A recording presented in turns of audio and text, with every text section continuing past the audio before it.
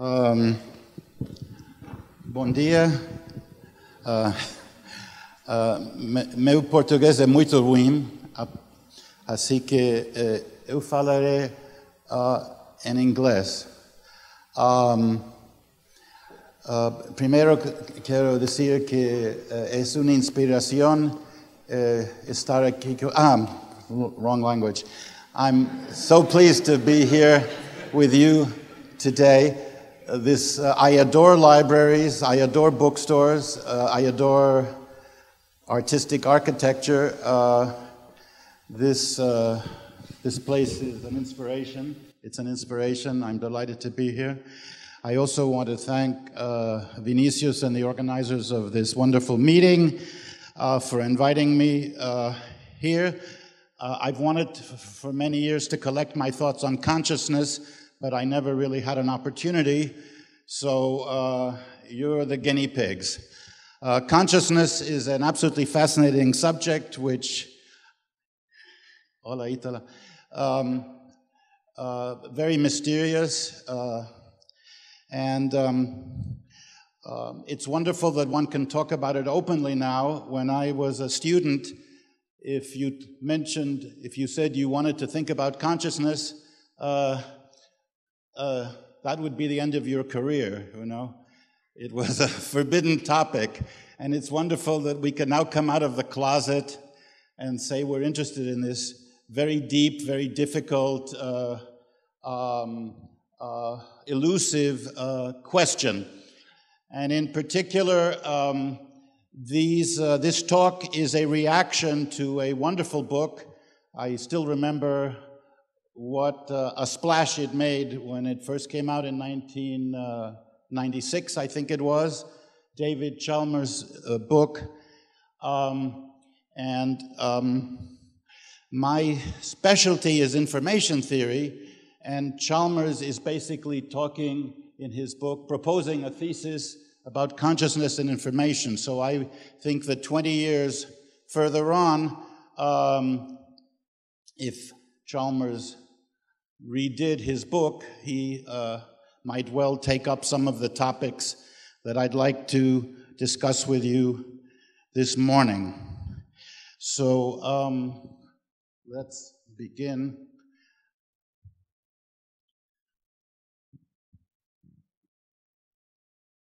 Okay, so this is Chalmers' book. I don't know if it's translated into Portuguese. It's a beautifully written book.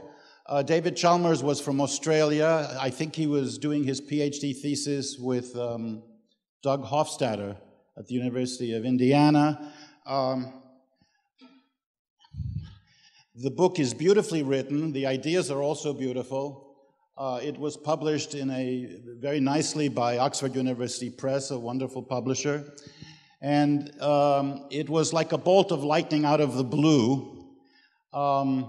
Unfortunately, my impression is that Chalmers, after this, has done nothing of the same magnitude as his first work, which is so original, in part because he got sucked into an academic career in the United States and became a much more conventional thinker. He was an outsider here. This is basically a book by an outsider with a good mind and who writes beautifully because it's an English kind of English. He's from Australia. Now Chalmers writes American English, which we all know is not as good as English. Okay, so this is his book, and in particular there are two chapters that I want to talk about. There's chapter 8, Consciousness and Information, which is the title of my talk. Very important to notice that he's saying speculation. This is all speculation. This talk is all speculation. It's provocación, no? And the last chapter, chapter 10, on the interpretation of quantum mechanics. I, as someone who thinks a lot about information, I immediately, when the book was published, opened the book to chapter 8, and let me tell you what he says in chapter 8. Where did I put the control? Right pocket, thank you.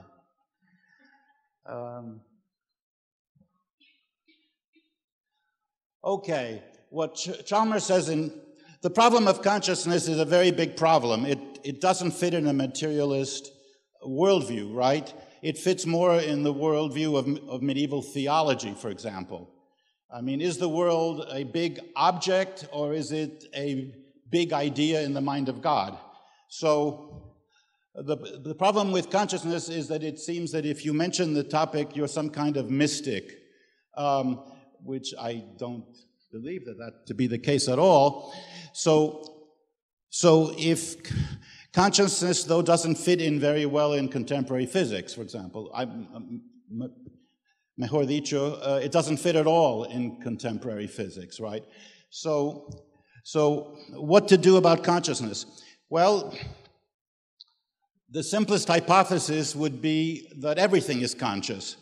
You know, if you take an idealist rather than a materialist philosophy, if the world is built out of consciousness, consciousness is no longer a problem.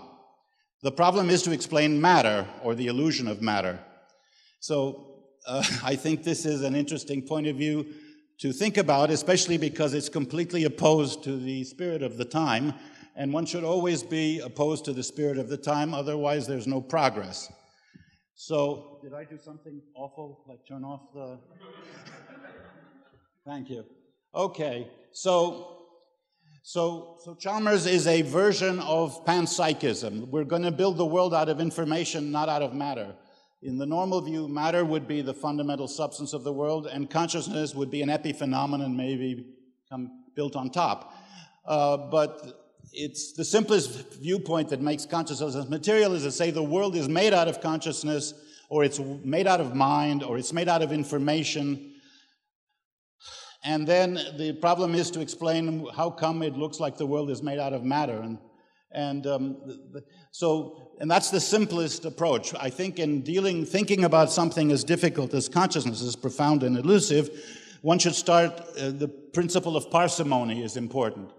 So what's attractive to me in Chalmers' thesis is that it's a very simple, straightforward idea, which, if it were true, would make consciousness less mysterious.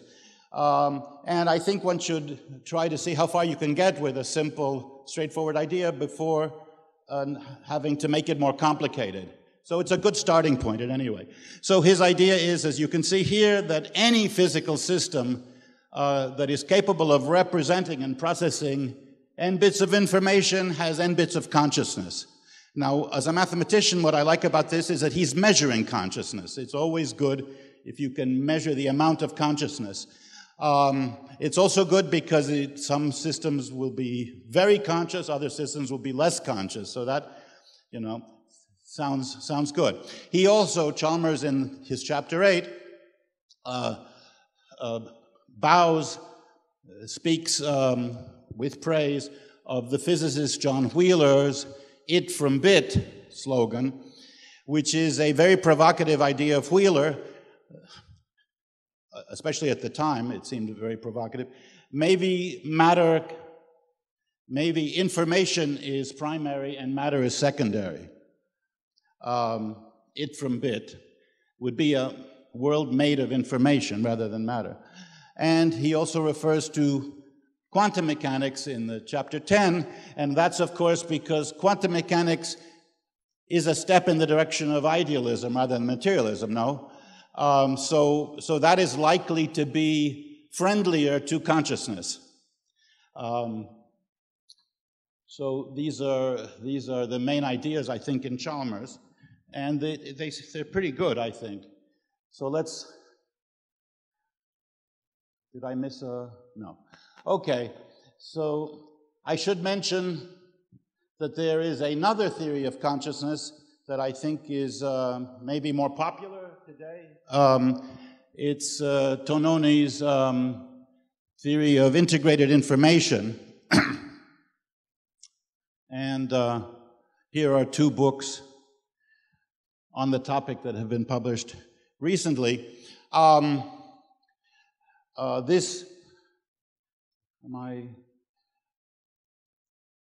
Okay. So I think I have to acknowledge that this theory seems to me at the moment to be attracting more attention than Chalmers' idea. So I just want to, for completeness, mention that to say that you'll see I'm deliberately ignoring Tononi's ideas. It's not that I haven't heard of them. I'll say more about this later. Okay, so another fact, the question is, a lot has happened in 20 years. One thing that happened is that Tononi came up with his theory.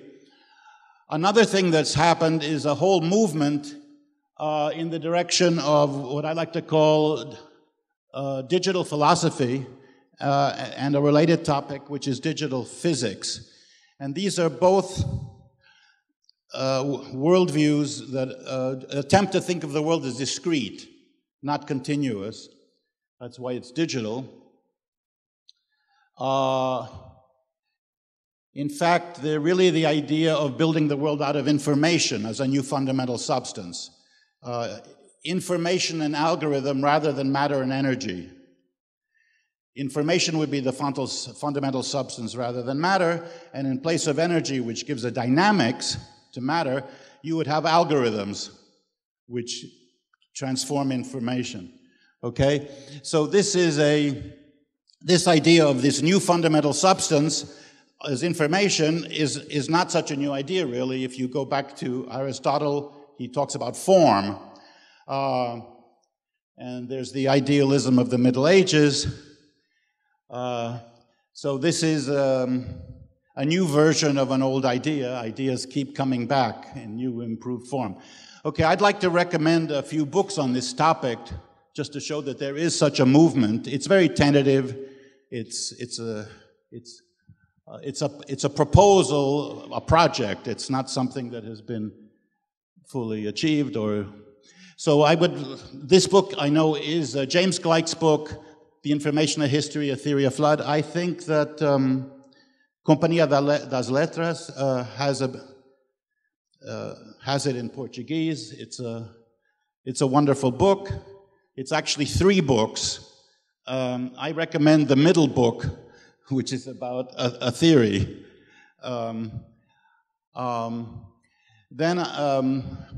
The only 2 books I know that are on digital philosophy are in Italian, as it turns out, and have not been translated into any other language. So there's a book by my friend Ugo Pagallo, Introduzione alla filosofia digitale, from 2005, which didn't attract too much attention, but was the first book which mentions filosofia digitale in the title. And then there's a more recent book with a fun title, Bit Bang instead of Big Bang, La nascita della filosofia digitale. This book is really a very interesting, fun book, I have to say, even though Ugo's my friend, good friend. And Andrea Vaccaro is a very interesting person. It turns out he is a theologian. He is a Catholic priest whose specialty is theology. He has published books on points of Catholic dogma, believe it or not. But he has very wide interests, and I think this is a wonderful book. My impression is that it's mostly his work. Giuseppe Longo is not the Giuseppe Longo della Col Normal Superior. It's another Giuseppe Longo, an Italian information theorist. And I think his contribution to the book is a dialogue. The last chapter is a dialogue between the 2 authors. So this is the work of a theologian with very broad interests.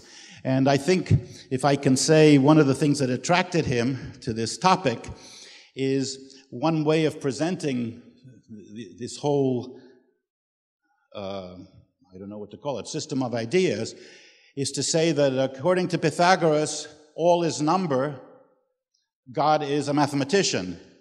And this new viewpoint suggests it's a neo-Pythagorean viewpoint. It's a similar idea, but brought up to date.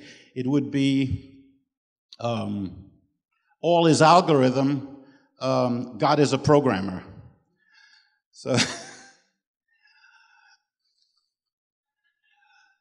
So there are these two books, and a funny thing happened with digital physics. That's the idea. I know pioneers in this area, are good friends of mine, are Stephen Wolfram and Edward Fredkin. And as far as I know, they were not inspired by John Wheeler's It from Bit.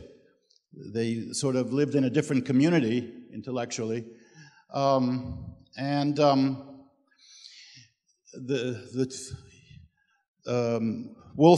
Fredkin, and I, in our different ways, were interested in exploring the idea of the world as computation. And there are lots of other people who've worked on this too. The world as a big computation.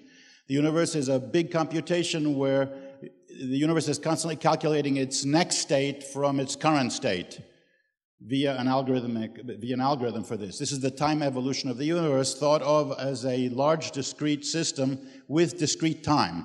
Okay, so this is very discrete viewpoint. Now, so our idea was basically classical physics. I have to confess, this is almost a dirty word nowadays, because while we were busy trying to work out this idea of the world as a giant computation, a giant computer, a giant Turing machine, a whole bunch of physicists were doing another version of this whole set of ideas, and much more successfully. And I'm referring to quantum information theory and quantum computation, which is a very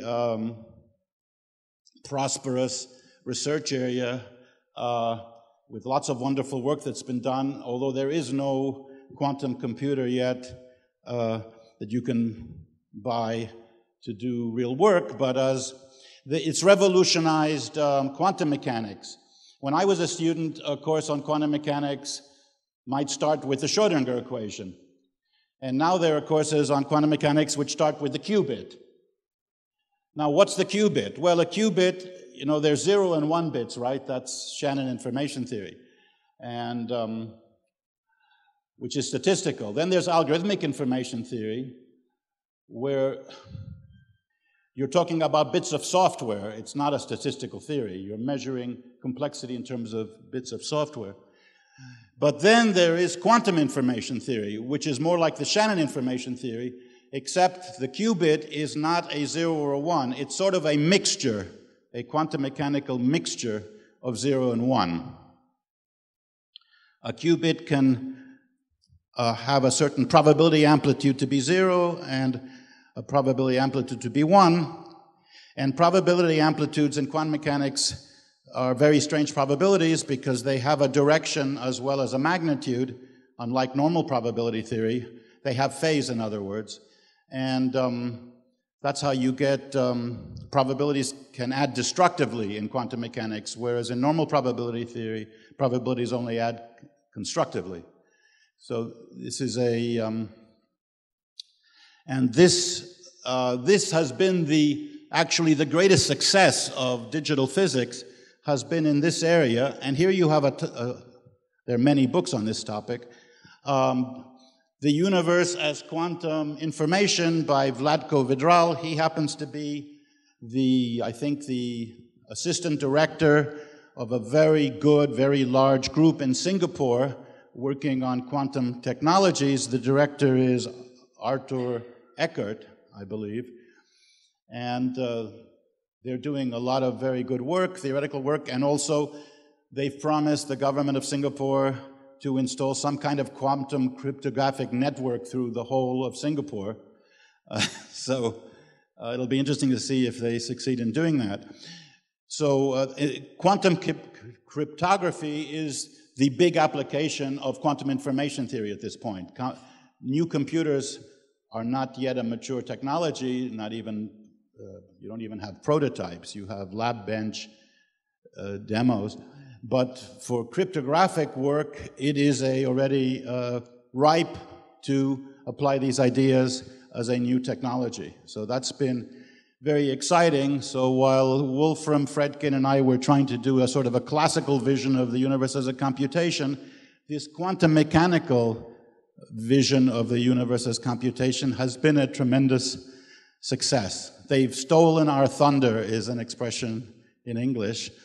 But actually, I don't think anybody's stolen anything. I think these are mutually reinforcing attempts that go in a similar direction. So I think we're all fellow travelers, shall we say. Okay, so Chalmers was only aware of it from Bit and John Wheeler's provocations, and a lot has happened in the 20 years since then.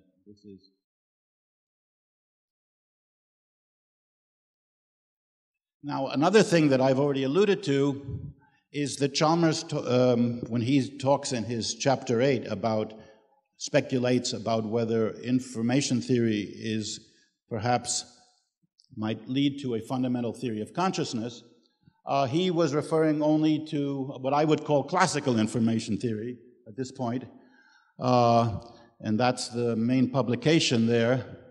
Warren Weaver, it's just an article, a propaganda piece. The work was done by Shannon. At that time, Norbert Wiener seemed like a very important person also who had related ideas, but history has decided to forget about Wiener. And Warren Weaver, in fact, was an administrator for, I think it was the Rockefeller Foundation, and his job was to find important new areas and fund them and make them happen. And he thought that information theory was an important subject, so he wrote an article for Scientific American explaining Shannon's theory of information, and they packaged that in this book, which was a tremendous success, this book, eclipsing the tremendous success of Cybernetics, the book by Norbert Wiener that I was really pleased to see in Portuguese across the street. I just bought a copy. And when Shannon published this theory as 2 very long articles in the Bell System Technical Journal, it was called A Mathematical Theory of Communication. But when it came out in this small book of the University of Illinois Press, it was called The Mathematical Theory of Communication. So obviously, this is a step forward in, how do you say, claiming turf, you know, putting a flag and saying, this part of Antarctica belongs to Argentina, for example. So okay, so then there's another kind of information theory that I was one of the people who worked to create. There were a lot of us, but maybe the three main names are Andrei Kolmogorov, Raymond Solomonov, and myself. We all have Russian-sounding last names, but Kolmogorov was really in Russia. I was in Argentina, and Solomonov was in Boston. He was a good friend of Marvin Minsky, the AI guru, who, by the way, said that we are a carbon-based life form whose destiny it is to create a silicon-based life form to replace us, which from the previous talk seems to be happening. So it looks like Marvin, unfortunately, was too... Okay, so here we have a different kind of measure of information also in bits, but they're bits of software, they're bits of algorithm, to specify an algorithm. Whereas this is sort of a Shannon information bits are a more statistical theory, actually connected with Boltzmann entropy and statistical mechanics, if you're a physicist. It's a repackaged version of Boltzmann entropy. Okay, and then there's a newer, still newer, information theory, quantum information theory, and this maybe is an important book to cite. Nielsen and Chuang. This was Cambridge University Press. This is a magnum opus, a very thick book. I don't know if it's completely out of date by now, but when it was published, it was for a time at least the Bible of quantum computation and quantum information. 17 years is a long time in a field that is advancing very rapidly. I don't know if they've updated the book. At any rate, it's a milestone. Sort of like the book by Wheeler and Kip Thorne on gravitation, which was also a doorstopper, a very thick book. Another equally thick book, of course, is Wolfram's A New Kind of Science. So anyway, I like to write very small books. I think any idea that's important can be stated in a few sentences. There are other people who think if it doesn't take 800 pages, it can't be significant. So these are different intellectual personalities. Okay, so we have now a problem because Chalmers wants to propose that maybe a fundamental theory of consciousness might be based or connected with information theory, but we now have three versions of information theory. At the time, in Chalmers chapter 8, there were actually two versions of information theory, because it turns out that Shannon information really has two different kinds of information. One of them is the one that is better known, which is discrete information. But half of Shannon's book deals with continuous information, which is more relevant to things like radio transmissions or telephone lines, to analog information channels rather than digital information channels. Now, the world has gone digital, but the digitalization or digital technology is a fake. Underneath, it's analog. But analog is evil, so the whole point of engineering now is to simulate discrete information using dirty, noisy analog information underneath, but you want to hide that under the rug. If the engineering is done well, you don't see that there's any analog nature to the information transmission process. It should look discrete if it's done well. Okay, did I skip to the next chart? No. Okay, so going back, when I've been saying, okay, so actually I got a little bit out of order. I started on a topic that I'll look at in a different chart. Let's go back to an important part of Chalmers' proposal, that any physical system that represents and processes n bits of information has n bits of consciousness, this panpsychism, a version of panpsychism. So he has also a beautiful continuity argument. And the argument is very persuasive. You know, obviously human beings are conscious, and those of us who love dogs will insist that dogs are conscious. Cats are already a little more mysterious, but a lot of us love cats too. And what happens as you go down? You know, does consciousness suddenly blink out when the organisms become simpler? If you keep going down, you'll eventually get to insects and viruses, right?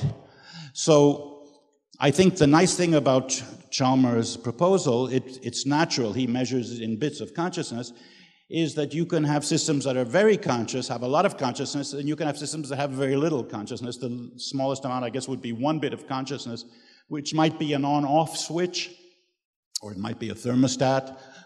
So in this sense, then, viruses and insects might be conscious, but they would have a lot less consciousness than we do.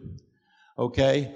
So I'd now like to ask a few embarrassing questions, which Chalmers doesn't ask, I don't think. One embarrassing question is, are computers conscious? Another embarrassing question is, the human body contains actually perhaps many focuses of consciousness. There's the immune system. The immune system is very sophisticated. It represents and processes information.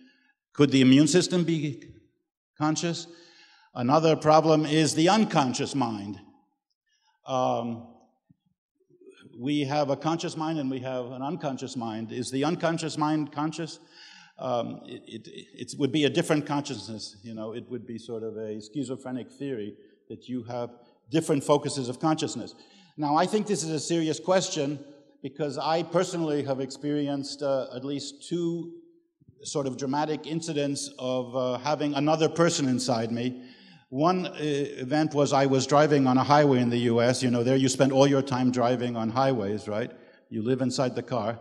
And it was very late at night and I was very tired. I swear I hadn't drunk any alcohol, but I was very tired. And I fell asleep at the wheel, driving at, 100 kilometers an hour. And after a while, I suddenly woke up. And somebody had continued driving the car. I don't know whom. I'm still here. I'm not dead. So who was the person who was driving while I had fallen asleep? All of a sudden, I wake up, and I'm at a different place on the highway. I'm further along on the highway. Another example like that that happens to me, maybe it happens to you, is you're reading. You're reading a book, and maybe you get distracted by hearing somebody talk or music or by a stray thought.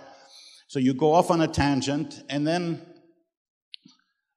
all of a sudden you go back to the book that you were reading, but you're not at the same place. Somebody kept reading. Who? What person was that? You know, this has happened, I don't know. Yeah. Of course, scientists are not supposed to accept subjective evidence, but here we don't have much choice, right? There's also, well, I'll talk more about the human unconscious and its computational power later. Let's see what, this is going to be a surprise for me, what the next chart says. Oh, we can also take Chalmers' continuity argument in a direction he doesn't take it, which is upwards, not downwards. If we take it upwards, does a family, does a corporation, does a nation have some kind of group consciousness? And to go as far as you can, let's take the whole universe. If the whole universe is information and computation, if digital philosophy or digital physics works, if the universe is made of information, not matter, then maybe the whole universe is conscious as a whole. There's some kind of global world consciousness. This is beginning to sound suspiciously like God. I'm not a particularly religious person, although one has feelings of the sublime occasionally when you're climbing a mountain in the snow or something like that. But anyway, these ideas are not, like most ideas, they're not new, they're versions of old ideas. I admire greatly Leibniz, and he has a late work, very short, very cryptic, called the Monadology, just 2 years before he died. And it's a idealist ontology. It says the world is built out of minds that he called monads. And monads have different degrees of perception. There's the perfect monad, the maximum monad, which perceives everything perfectly. Then we're somewhere in the middle, and then simpler organisms would have muddier perceptions. And I don't know if Leibniz talks about whether rocks or almost inanimate objects have very limited perception, but some perception. Leibniz had a problem. His problem was he loved modern science, which was just beginning, but he also loved religion, which he thought, by the way, was very important for European political stability. He suspected that the French were going in a bad direction, as the French Revolution showed, I suppose. He wanted to combine these two systems of ideas, and it looks very hard to combine religion with modern science. They seem to contradict each other. That's very bad, right? Because it means if you love modern science, you're going to have to ditch religion completely. So Leibniz tried to find a way to show that it was possible that they were compatible, actually. And I think this explains the very strange structure of the monadology. It was an attempt to show that you could have it both ways without having a contradiction. This is something that may not disturb us greatly today, but I think intellectually it's a very interesting effort on his part. Okay, so let's see, what is the next? I started on this too soon. Chalmers is aware that Shannon has two kinds of different information, as I said, discrete and continuous. And he dismissed the continuous information. Continuous continuity, real numbers, are very bad from the point of view of information theory, because pi, 3.1415926, is an infinite amount of information. So if you're trying to measure the amount of consciousness, if the world is continuous, any physical system will have an infinite amount of consciousness, and this measure of consciousness becomes trivial. So Chalmers argues that noise prevents analog systems in practice from having infinite information content. So he dismisses continuous information, which I think is fine. I think there are now better arguments for there are more arguments, additional arguments for dismissing continuous information. which, by the way, if you take them to an extreme, they also are arguments against the universe being continuous. They're arguments against the existence of real numbers as physical objects. So one is sort of a practical consideration. One of my colleagues used to be Rolf Landauer, a very fine physicist, and Rolf has a beautiful article in Physics Today, had in 1991, Information is Physical. And if information is physical, you look and see what have physicists been able to measure. How many digits of precision have they been able to measure any physical quantity? And the answer is not many. I don't know if 20 digits, maybe 30. These are the most precisely measured physical quantities. I don't think it gets to 30. It may not even get to 20. I think maybe even not to 10. So I'm a theoretician, so those details don't bother me so much. So now that's one kind of argument. That's a sort of a practical argument, that you can't really measure any physical quantity with too many digits of precision. But there's also a theoretical argument which has come up.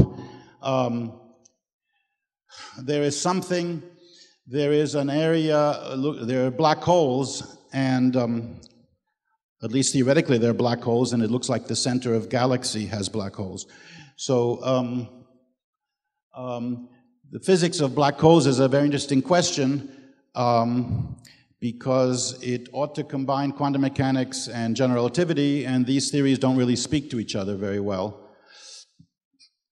But there are some interesting, physicists call them phenomenological theories, attempting to discuss thermodynamics of black holes, which means how much information can be contained in a black hole. And these are pretty good arguments. They're not quantum theories of gravity, but they are physically very convincing arguments. So one of these arguments is the Bekenstein bound, Jacob Bekenstein. This is related to work of Stephen Hawking, also on black holes, having to do with thermodynamics of black holes, or information content of black holes. And it says that you start off by saying that black holes have a limited information content, which to calculate it, you look at the event horizon, and basically you divide it into little cells, one Planck distance on a side.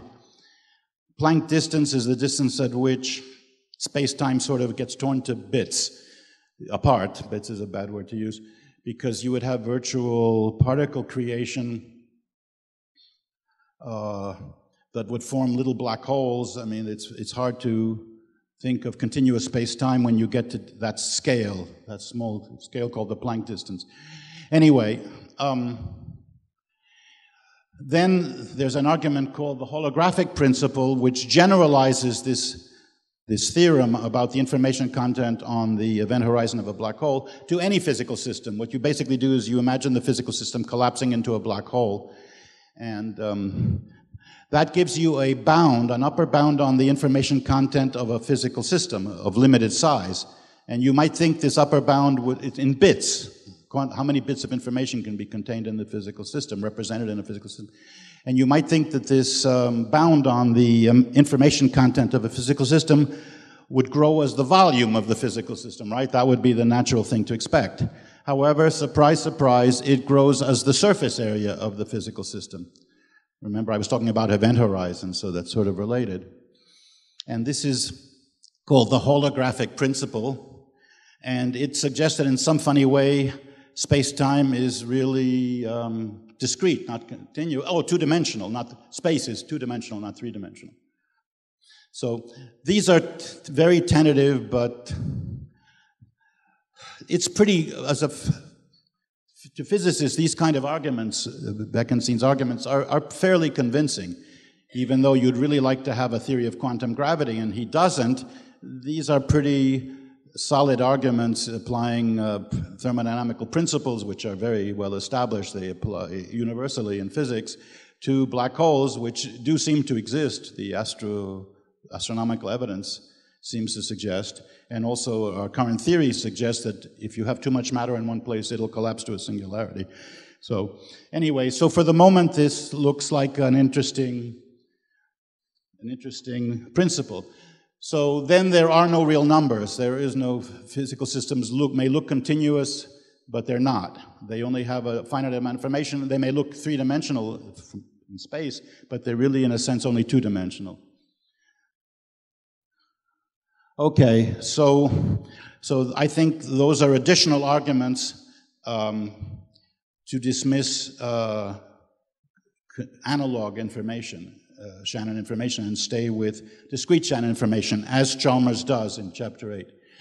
Now, another interesting question that I started talking about out of order is the question of the how much information does the human brain process, which would be how much consciousness does it have if Chalmers' panpsychism thesis is correct.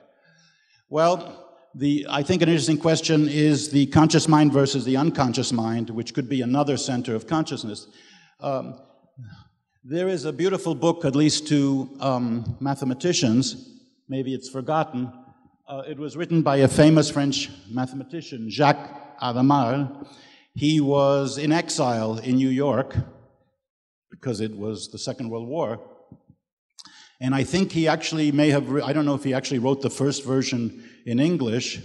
It was published anyway, first in English and then in French. The French version doesn't look like a translation. It's slightly different from the English version.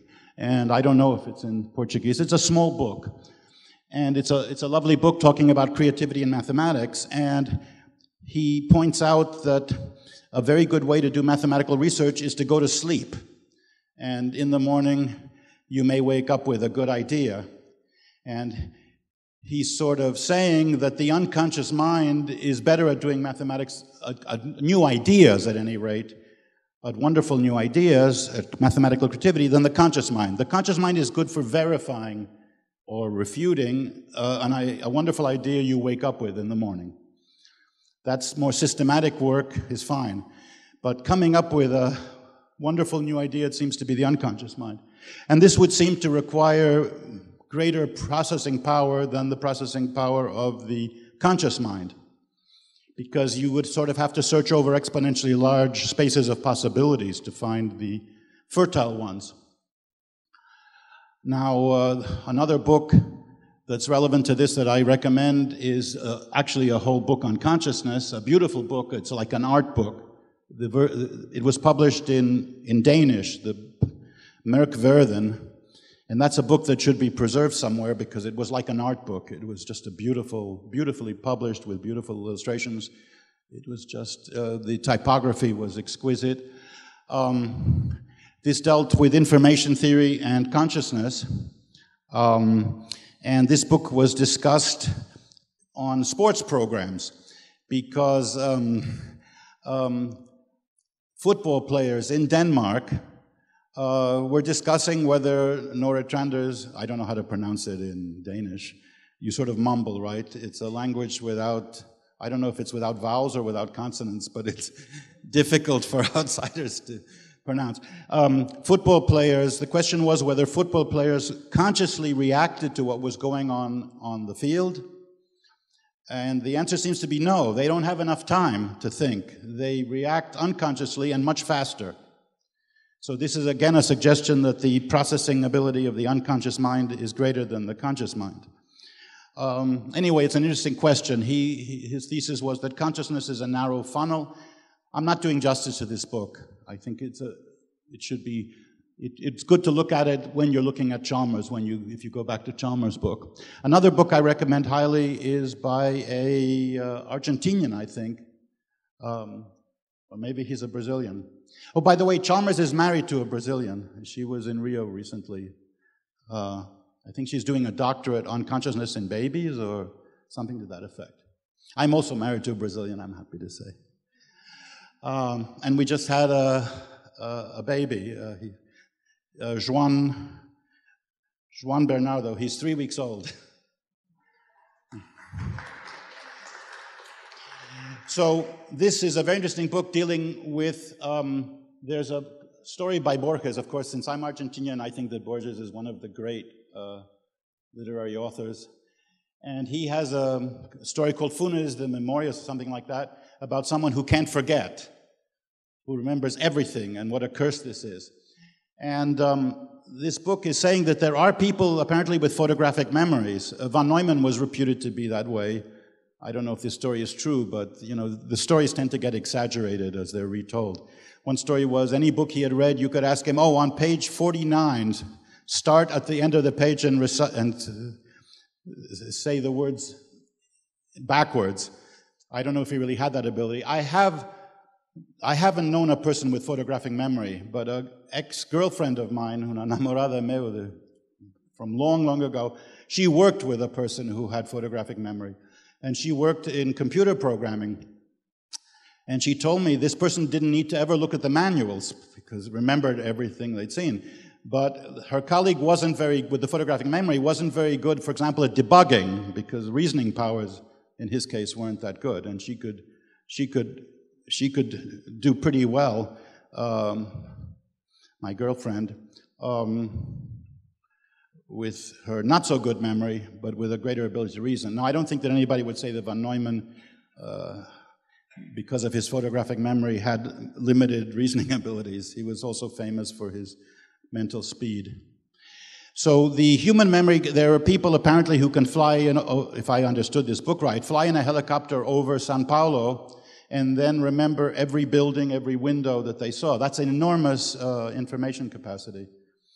And that would probably be in the unconscious mind. I have argued in a paper that it might be at the level of DNA and RNA, because at the neuronal level, I don't think there's enough storage capacity to explain such a photographic memory, if it really exists. So I think this is a very interesting question. There are a lot of interesting questions to study.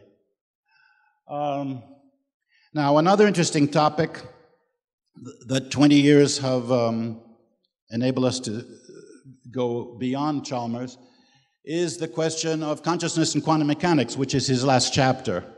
I think his basic argument was, as I said, that quantum mechanics seems to be friendlier to idealism than to materialism, because the Schrödinger wave function is sort of what you know, the information you have about a system. And qubits certainly are information, which is the new way of formulating quantum mechanics. But Chalmers didn't know about that. So quantum information theory goes a long way to strengthening Chalmers' thesis, I think, if you believe in quantum mechanics. Because if quantum mechanics is really a version of information theory, quantum information, qubits, then, and the universe is a quantum universe, it's made up of qubits, then the universe is conscious. So, well, information and the quantum are the same substance. Am I getting this confused?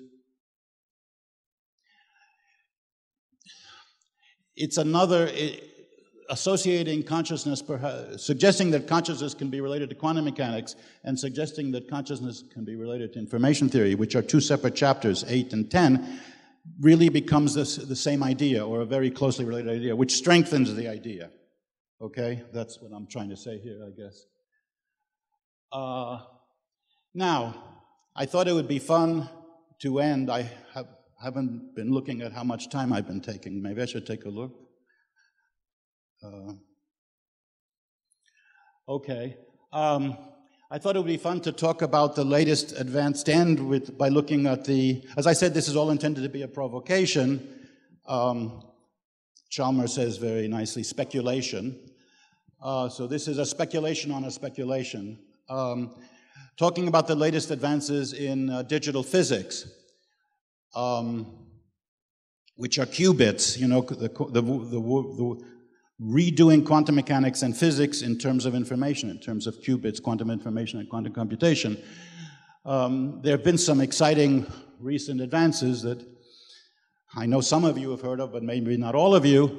There is this wonderful idea that maybe gravity can be explained using the ideas of information. It would really be using thermodynamic ideas, probabilities. It's a statistical effect. Gravity is a statistical theory, not a fundamental force. And it just would say that it's more probable for bodies to be close together than to be far apart. That would explain the attraction. It would say that gravity is not a fundamental force. And the people who work on this, that's gravity viewed as an anthropic force, as part of this project, they would get space-time out from qubits. And you would say that space-time really, the world is made out of qubits, and how does space-time emerges by what's called entanglement of these bits. So this is fascinating stuff. I don't know if Eric Verlinde is a Nobel Prize winner, but he seems to have done the most advanced work in this area. And here's an explanation of it online that is all I could understand. He's a Dutch physicist. He's a very good Dutch physicist. Now, one of the other advantages of this proposal of Verlinde's, now one has to say that maybe journalists don't always say, that a lot of this stuff, even when it's done by a good physicist and is full of equations, is pretty speculative stuff. You know, this is not 100% solid, but it's very interesting to a physicist. I think this work is more interesting than string theory, which I never liked because I'm usually against the fashion, right? I thought that string theory was being rammed down people's throats. This work I think is much more interesting. Now, one of the interesting aspects of this proposal is the problem of the dark matter. There is this small problem that it seems that 90% of the matter in the universe doesn't emit light. We've never seen it in our telescopes. And the evidence for the existence of this dark matter, non-luminous matter, is very strong. It has to do with the way galaxies rotate, and it also has to do with the movement of galaxies and galaxy clusters. The way they move, a galaxy, for example, if all that was there was what you saw, would have to be like our solar system. Mercury goes around the sun much faster than Jupiter. But if you look at the rotation curves of galaxies, it's more like a rigid disk, the way it rotates. And that would need you to have a halo of dark matter. That's how people explain it, except that this dark matter is invented just to solve this problem, you know, which is a problem. So this proposal, it seems, sort of gets rid of the dark matter in some way. I don't know. That seems to be one of the, perhaps suggests that you might, with this kind of approach, the dark matter wouldn't be necessary because you get a slightly different kind of gravity. It's not an inverse square gravity, not exactly. Okay, so this is really fantastic stuff, you know. If it works, this is a very active area of research among very good physicists. A small group of extremely good physicists. So this is positive. I would say this gives us optimism about how digital physics is doing. Now let me throw some cold water. Let me dash our hopes a little bit. There are some negative things going on that would tend to give us pessimism about this train of research, this digital physics, quantum with qubits. And probably most of you hadn't heard of this. It turns out that there is a gentleman called Randall Mills in the United States, and he is a fearless gentleman who has decided that he is going to replace quantum mechanics with a classical theory. And this may sound totally crazy, but if you remember your courses on quantum mechanics, the first justification for quantum mechanics is if you look at the Bohr atom, the Bohr hydrogen atom, you have a proton and an electron going around. And according to classical physics, that atom should collapse. The electron should emit electromagnetic radiation, and the electron should spiral in and fall onto the proton. And there went all our hydrogen, you know. But hydrogen is stable. So that's the original motivation for quantum mechanics, I think, was this. It was the Bohr atom is phenomenologically, Niels Bohr, a beautiful work, but it just happened to contradict classical physics. So a few years later, in the 1920s, quantum physics was invented and solved that problem. Now, Randall Mills, however, says you can, in fact, have a stable hydrogen atom with classical physics. And what you have to do, it turns out that Maxwell's equations have some unusual solutions that he didn't come up with, some professors at MIT came up with. And the electron stops being a point going around the proton in hydrogen. It becomes what he calls an orbit sphere, Mills calls an orbit sphere. It's a surface. And it turns out that surfaces in motion sometimes don't emit electromagnetic radiation. So it would be a stable hydrogen atom, and it would be classical explanation.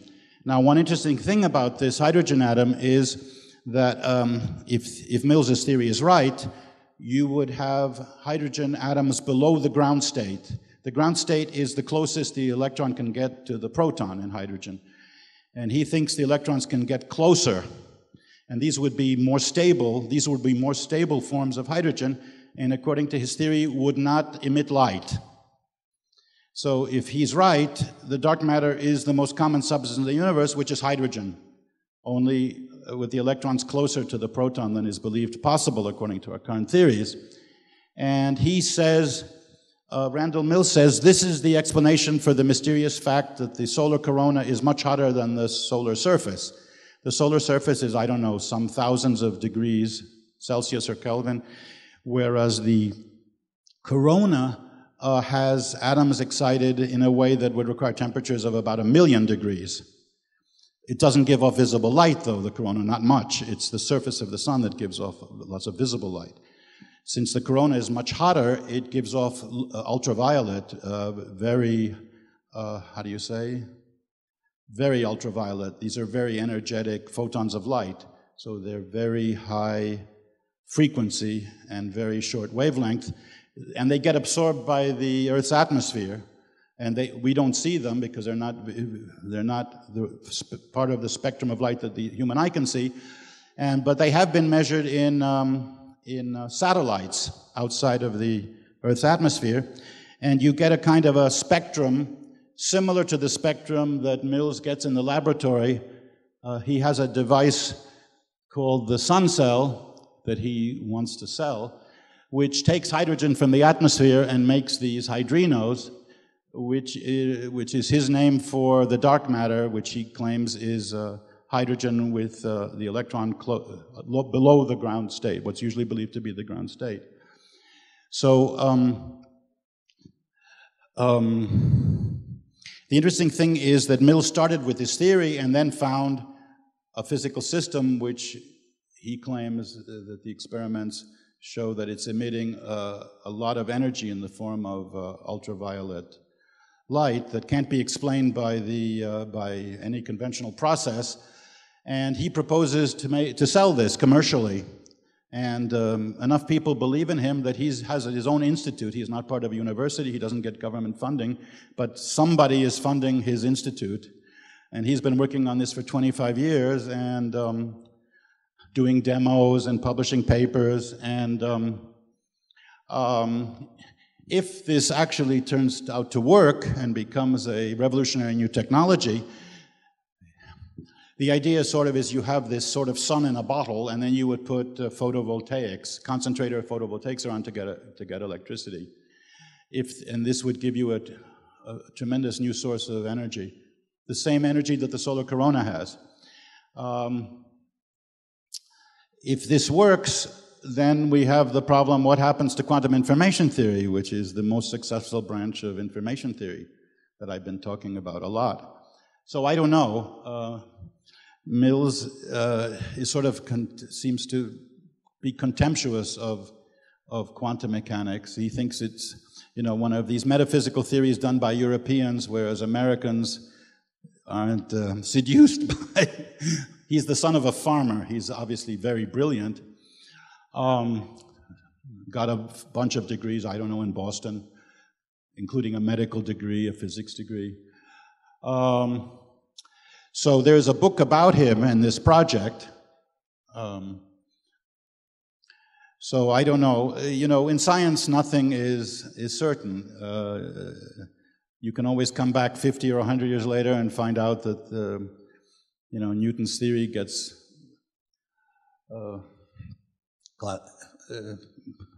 you get the previous theory. It might be that you can combine quantum mechanics in some way with these ideas of Mills. Since no serious physicist takes his ideas seriously,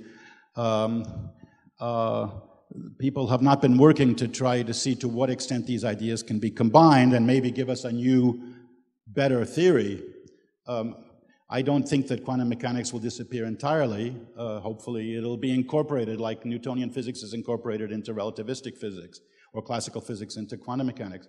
Now, one interesting thing that Mills has done is he uses his classical approach to atoms to calculate properties of molecules. And it's very difficult to do this with quantum mechanics. The calculations are horrendous in spaces of very high dimension.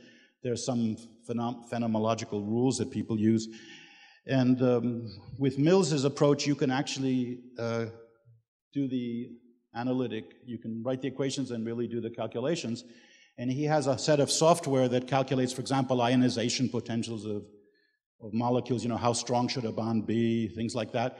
And I don't know if one should believe the numbers he comes out with, but if you look at the predictions from the current quantum mechanics, you look at his predictions and you look at the laboratory values, it's intriguing that his values seem to be better.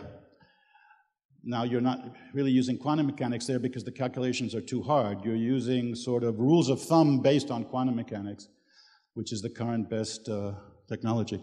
So anyway, what I'm trying to suggest is that, you know, some of us are depressed by politics in different countries. One finds different reasons to be depressed about politics, but I don't think one should be depressed about the future. This meeting here makes me feel encouraged about the future. There are a lot of young people here full of enthusiasm.